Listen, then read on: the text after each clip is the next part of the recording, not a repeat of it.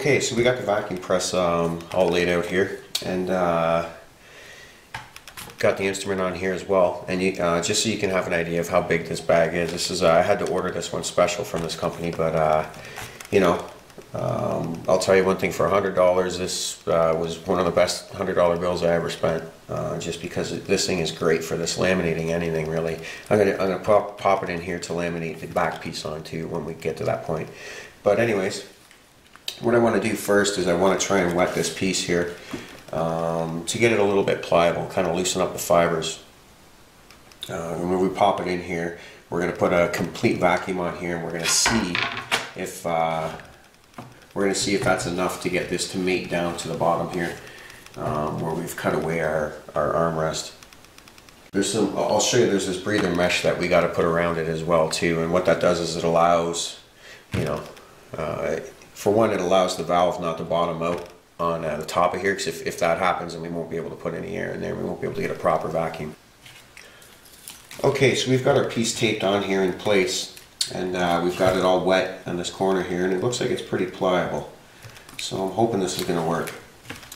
Okay, so what we want to do is we want to open up our bag here. This stuff's going to be tough to open. That's good, because it means it seals well.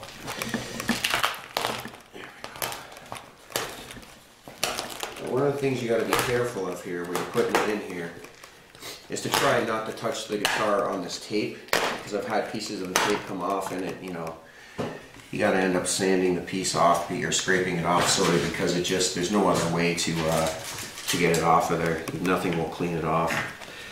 So it's going to be a little bit tricky single-handedly, but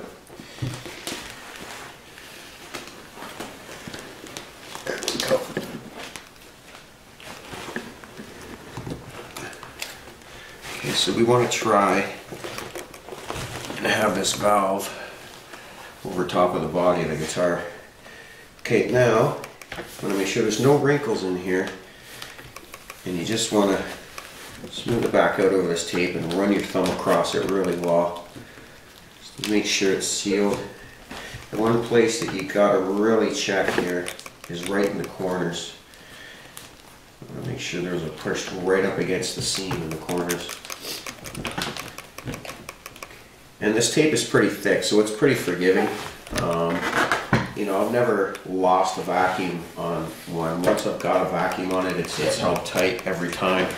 So, okay, we're looking pretty good there.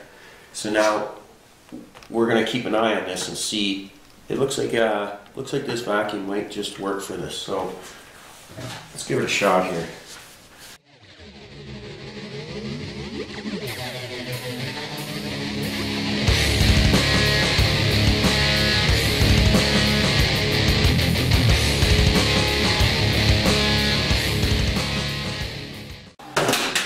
Okay.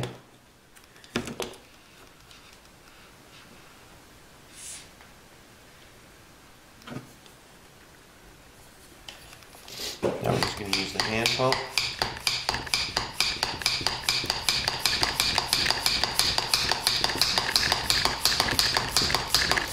And this really gets it to a full vacuum state here.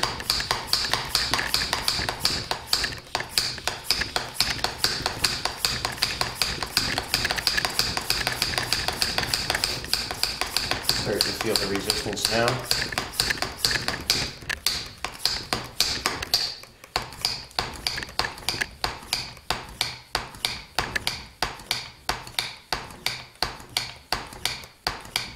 You can see it starting to pull the moisture out of the wood where we've wet this piece here.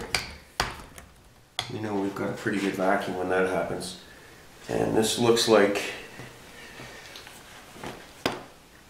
yeah, we don't have any leakage there. Let's just lift this up and have a look here. Oh yeah, let's push that pretty tight.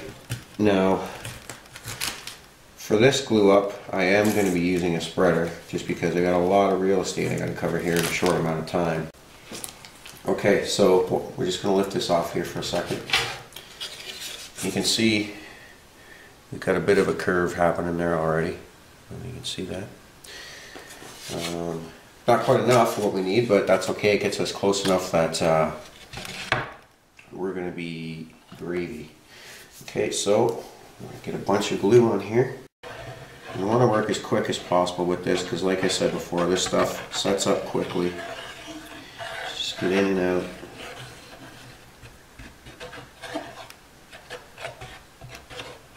That looks pretty good there.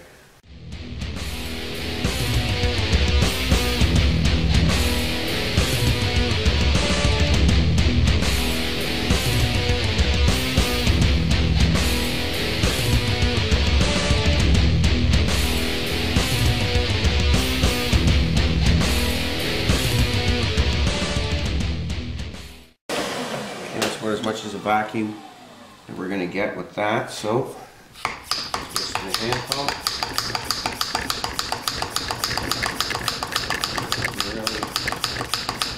really get this thing under pressure here.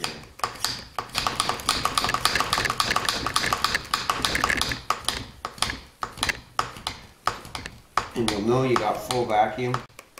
You can't pull this up anymore all the way. We're pretty close there.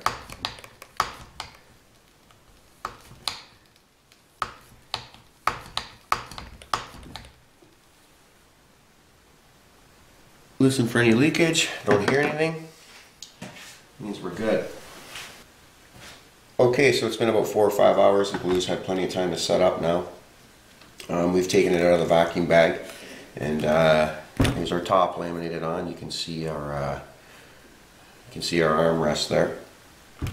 And so now what we're going to do is we're going to take it over and we're going to set up a drum sander on the drill press, and it's got a guide bearing on it. Okay, so as you can see, we've got our sanding drum set up in our drill press here. You can see on the bottom we've got a guide bearing, and so pretty much we're just going to go around here in any areas that we can fit into.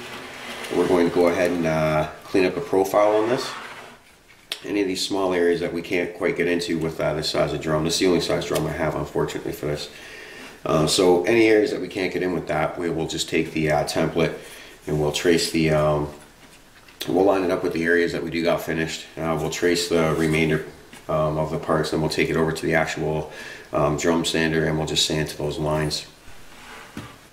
Okay, so we've brought the instrument over to the assembly table here, and we're going to set up to just sand the top. And all we want to do is, you know, the book match is a little bit proud in a couple areas, very little. You know, we just want to make sure we flatten that out, kind of get a nice finish on it. We got a little bit of glue here we got to clean up. And so all I've done basically is I've just drawn a guideline around here because we don't want to go anywhere near this area with the random orbital sander because it's round. And we're going to run a chance of this disc when it's spinning around. If it digs in anywhere on this neck, then it's gonna leave a groove in that finished edge.